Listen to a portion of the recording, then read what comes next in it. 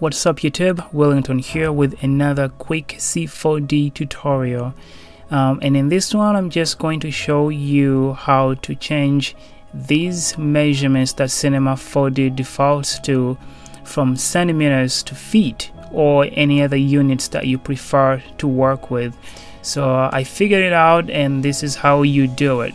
You're gonna have to go to the edit settings and then down to preferences. It's really easy. When you open preferences, it will start from right here, and when you go down, here's the units. Like I said, it's really easy. But yeah, so you go to this drop down menu where they say unit display, and they have a bunch of them here: kilometers, meters, centimeters, millimeters, like all that stuff right in here.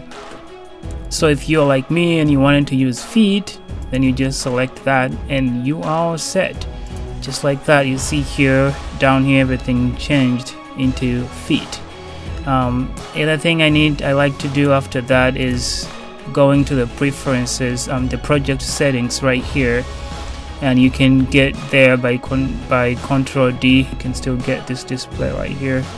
But yeah, when I usually, after changing that, you want to go here and change your scale to this, because if you leave it let's say centimeters, this is all messed up here. The grid spacing is still being shown in centimeters, and yet the project itself, the entire Cinema 4D, is in feet. I usually like to make them the same, so I'll still go down here and turn this to feet, and then it shows me everything in feet right here.